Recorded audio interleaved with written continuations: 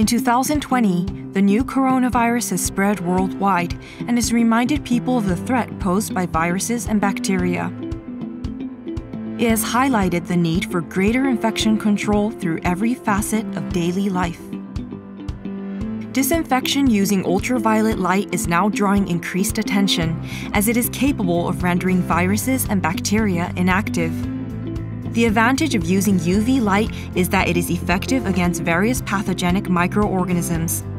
How it differs from disinfectant is that there is no need to wipe up or clean it after use, and bacteria do not develop resistance to it. Light is divided up into infrared, visible, and ultraviolet depending on the wavelength.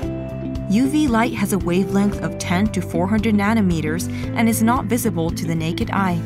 Deep ultraviolet, or UVC, spans from 100 to 280 nanometers and does not reach the Earth's surface. It provides a wide range of functions including disinfection, decomposition of organic matter, and sensing. Bacteria and viruses are lurking everywhere in our daily lives, in the air and on the surface of objects. By touching areas that so many others have touched, bacteria and viruses may further spread, which can lead to even more infections. However, by irradiating UV to these areas, the air and the surface of the objects can be disinfected, which lead to limiting the risk of infection.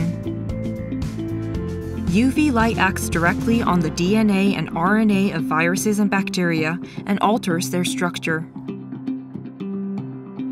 When DNA or RNA absorbs UV light, it loses its ability to make copies and are no longer capable of proliferation. In this way, the risk of infection can be reduced. This graph illustrates the UV sensitivity of DNA and RNA. The higher the UV sensitivity, the greater the damage received from UV, and that means they are inactivated easier. The peak UV sensitivity is at wavelengths around 265 nanometers, where the bactericidal effects are higher than other wavelengths. Stanley Electric has developed and produced LEDs that generate light with a peak wavelength of 265 nanometers.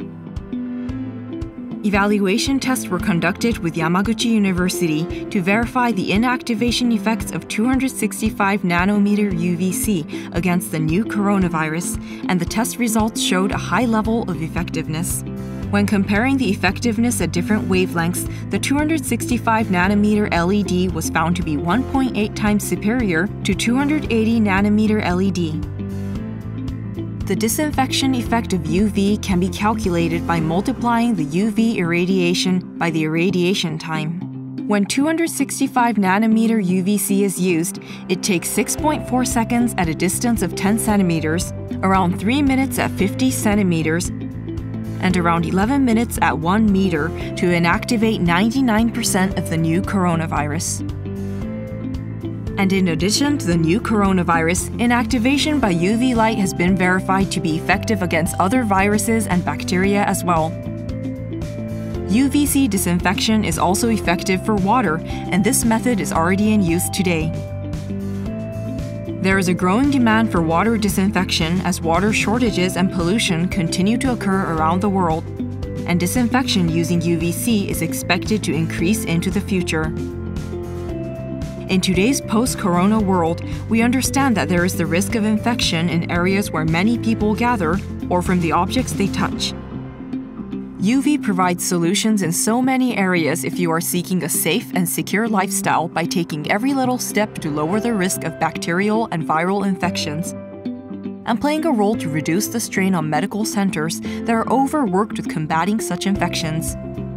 Stanley Electric has launched the AlNUV brand of UV products that have been developed to provide disinfecting solutions based on specific types of light sources. Building on the technology developed for automotive headlamps and lighting equipment, Stanley Electric will continue to offer a safe environment through the most efficient UV light.